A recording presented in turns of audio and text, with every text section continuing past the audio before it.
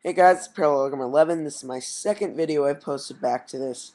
So MMS just not going to work ever. Like Ty said, it's just not going to, well, it's going to work eventually, but tethering is what we want to most worry about.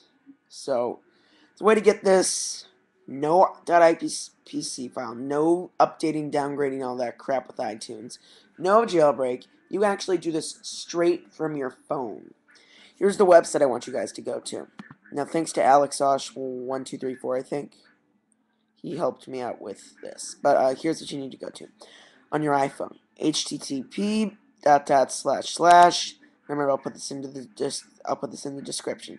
help.benm.at/help.php.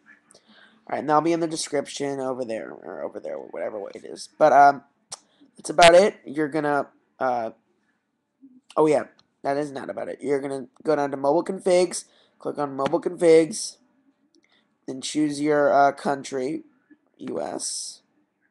Then click on AT&T, and it'll take you to the thing, and it'll want you to add a profile. You click install the profile, then restart your phone, and then go to settings, general, network, and then go to tethering, and click enable tethering. It'll say you need to contact AT&T for this to work. It still works. Don't worry about that.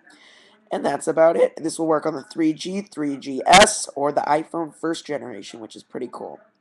Alright guys, thank you. Subscribe to my channel. Subscribe to AlexAsh1234 and Ty's iPhone Help.